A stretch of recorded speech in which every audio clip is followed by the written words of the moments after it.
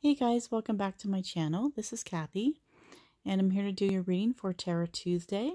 This is for Tuesday, April 16th, and this is a general reading, so please take whatever resonates with you and leave the rest. And if you'd like a personal reading, you can contact me for that. I'll leave all of my information down below. So today we're doing a pick a card reading, and how this works is you're going to take a moment and center your energy, take a deep breath, and you're going to choose either card number 1, number 2, or number 3, and that'll be your reading for the week. And today I'm using the Wild Unknown Tarot deck by Kim Krans. And I just want to say thank you so much to all of you for watching and liking and sharing and commenting. I really appreciate it. And if you haven't subscribed to my channel yet, please go ahead and do that.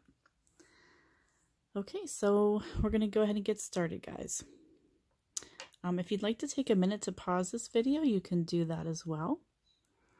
So if you've chosen your card, we're going to go ahead and get started. All right, so if you chose card number 1,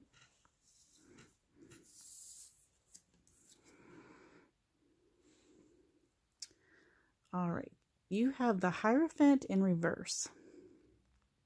So I'm just going to turn this around so you can see it for card number 1. So with the Hierophant in reverse, this typically is some type of separation, or this can also be a divorce that you're dealing with. It is a breakup of something that's very traditional, okay? So if you're not going through a divorce, maybe somebody around you is, or a separation. This can also be a legal matter of some kind. For some of you, if that's not the case, there's a group of you who I feel are doing things in a very untraditional way, okay? So you might be getting some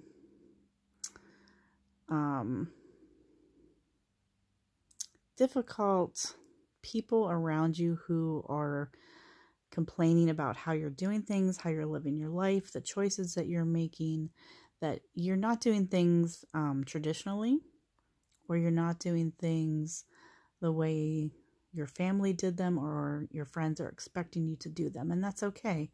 I feel like in that case, you are kind of carving your own path through life. So you're being very unconventional.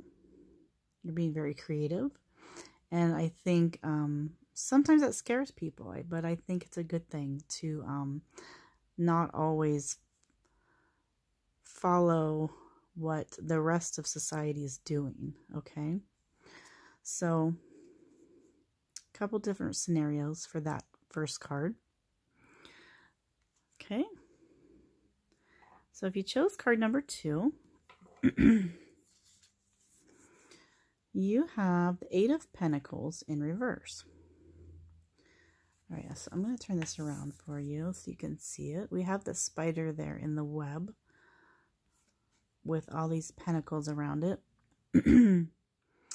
With the 8 of Pentacles in reverse, this is often the card of being a perfectionist.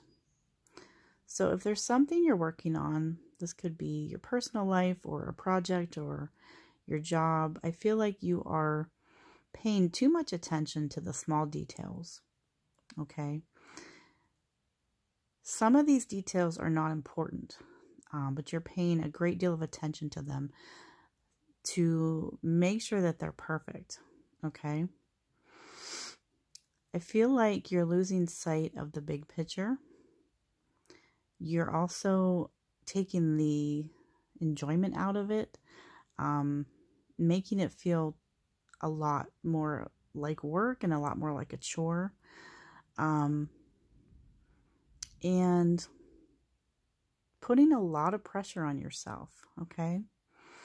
For some of you, this pressure might have come from other people, your parents, or, you know, people around you that expect things of you. But for the most part, I think you put that pressure on yourself. And the message here is that perfection is a myth. There's no such thing as a perfect person or a perfect thing. So try not to stress yourself when things don't fall perfectly the way you plan them. I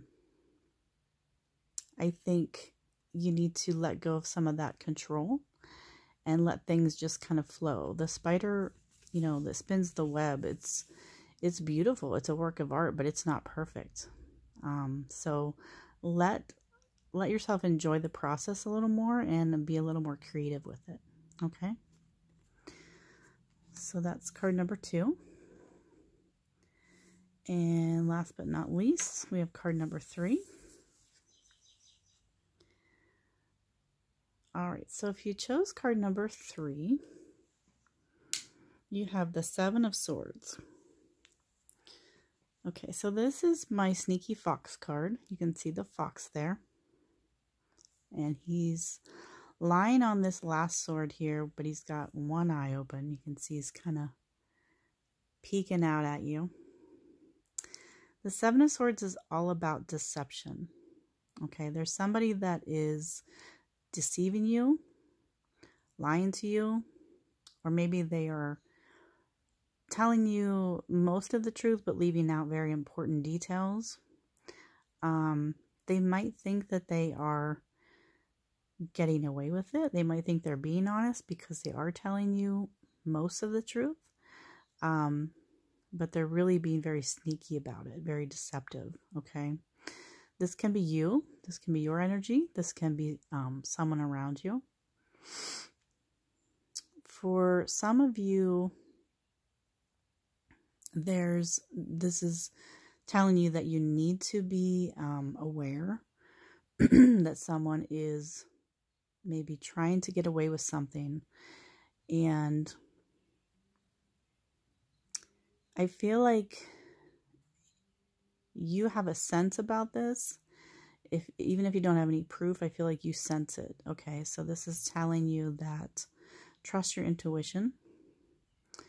And if it feels like someone is lying to you or not telling you the whole story, then you might want to look into things a little further. You might have to be sneaky yourself. Okay.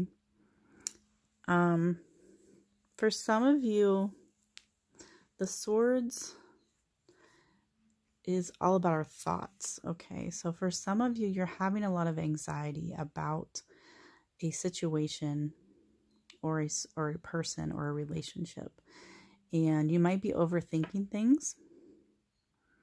You might be a little paranoid. You might not be trusting the situation because you've been lied to in the past.